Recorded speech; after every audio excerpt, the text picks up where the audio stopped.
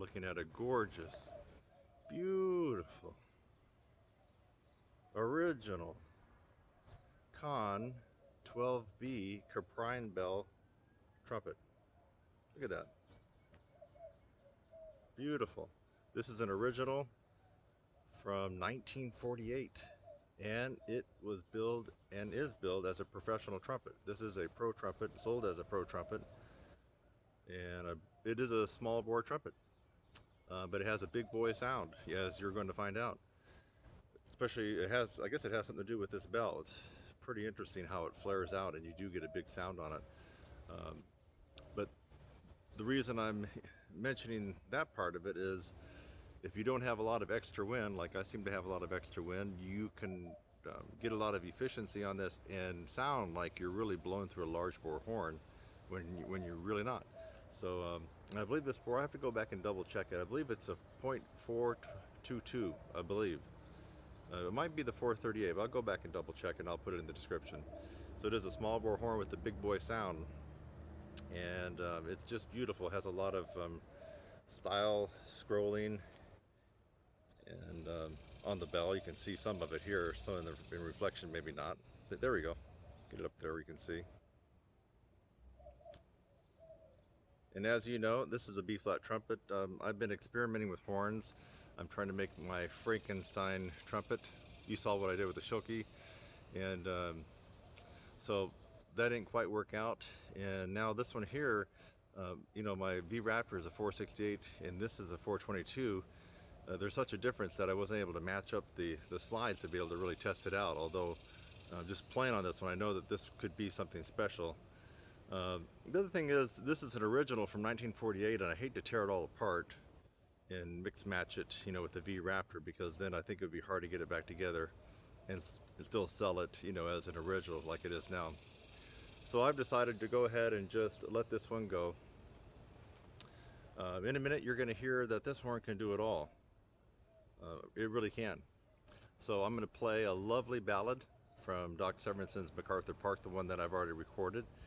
And to my surprise, on that slow ballad part that happens near the beginning of the piece, I sound like 10 times better on this than I did on the V Raptor. I'm not going to put my music video on there, but if you want to go check it out, you can. This one gets a better sound. It doesn't spread. It gets a darker, warmer sound. And you know, I'm recording on just some stuff at home, you know, not in a big studio like I was with the MacArthur Park. So go figure, right? I mean, how could I sound better on this CONN 12B just at home, and I couldn't sound better on the V Raptor in the studio? So you're going to hear that. So it'll do it all. So that's I played a nice, lovely ballad, starting down low on low A. You're going to hear that, and you're also going to hear. Well, let's let you listen to it right now. Go ahead and listen to me play this CONN 12B on Doc Severinsen's MacArthur Park, just a little bit at the intro.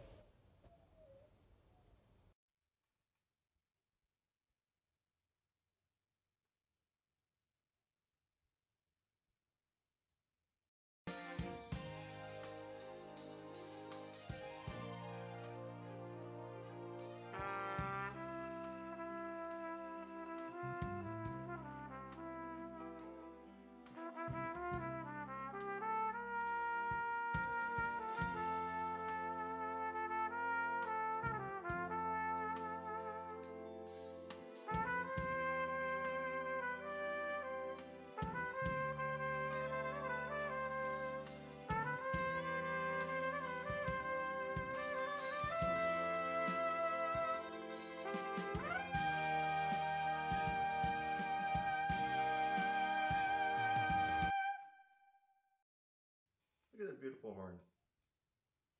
Beautiful. Almost seeing pinks in there.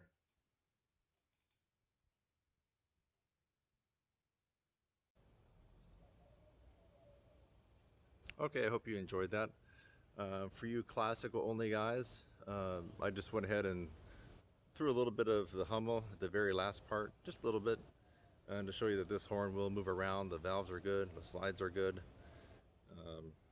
Third valve slide's good. Probably needs a little bit of that slide them extreme on it. I mean, it could be a little bit faster. Valve's good, good compression.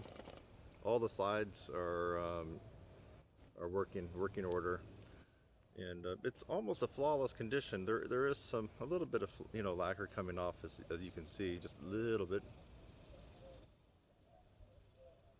But from about 2 feet away, it just looks like a beautiful brand new horn, especially with this bell. It's just I'm pretty enthralled with it. So I'm not going to turn this into my Frankenstein horn and tear it apart and try to match it up with the V-Raptor. I have a feeling that it's just not going to work because of the difference in bore sizes. I wish I could take this bell off and put it on the V-Raptor.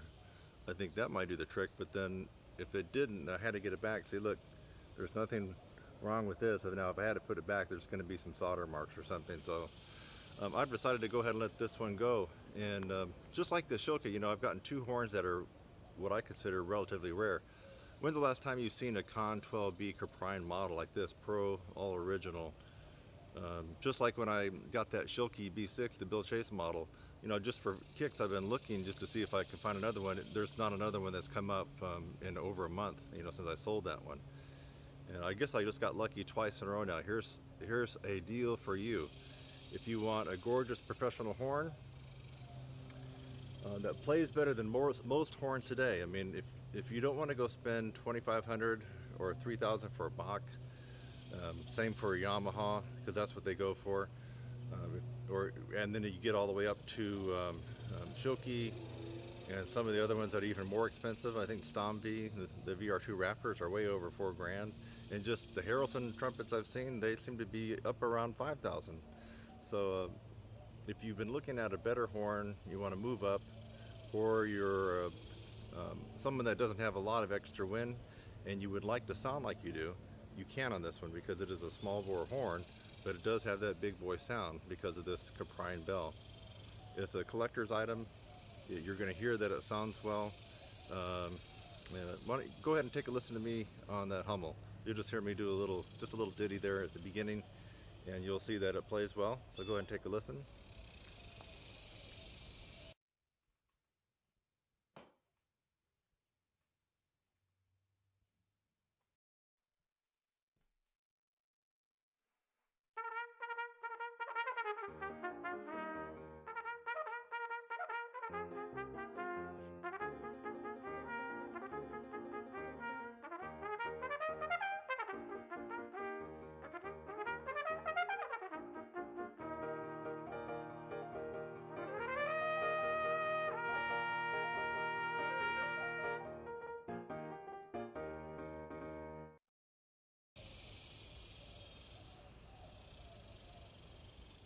Okay, so you're back. You heard the Hummel. You now heard that slow ballad. And the last thing I want to do, I just want to show you that this does have a couple high notes, and I'm not going to play along with anything. I'm just me and the mic, and you're going to hear the CONN 12B in action on some high notes. Now I'm really blowing out some loud sound, so you're going to notice that this bell doesn't crack.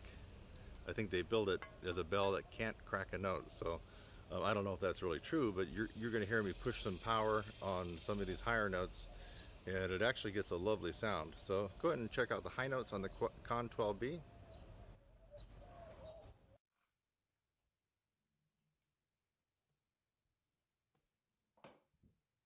And the CONN 12B Pro horn does have a few high notes in it. CONN touted this COPRION bell as non-crackable. You couldn't split a note on it. I don't know if that's true or not, but once you're on the note and you do push the gas pedal down, it doesn't spread, I'll tell you that much.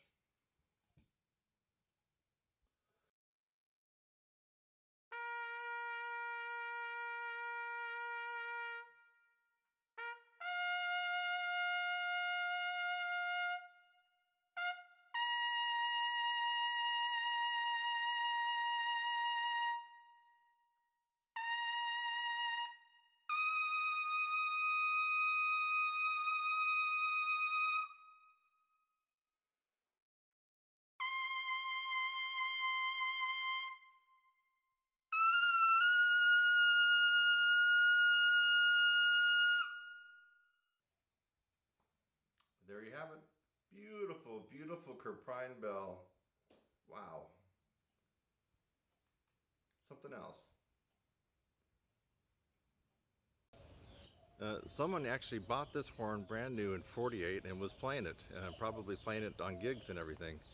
It's just kind of interesting to think about the history of this horn. And that person, whoever got this horn, likely is probably not with us anymore.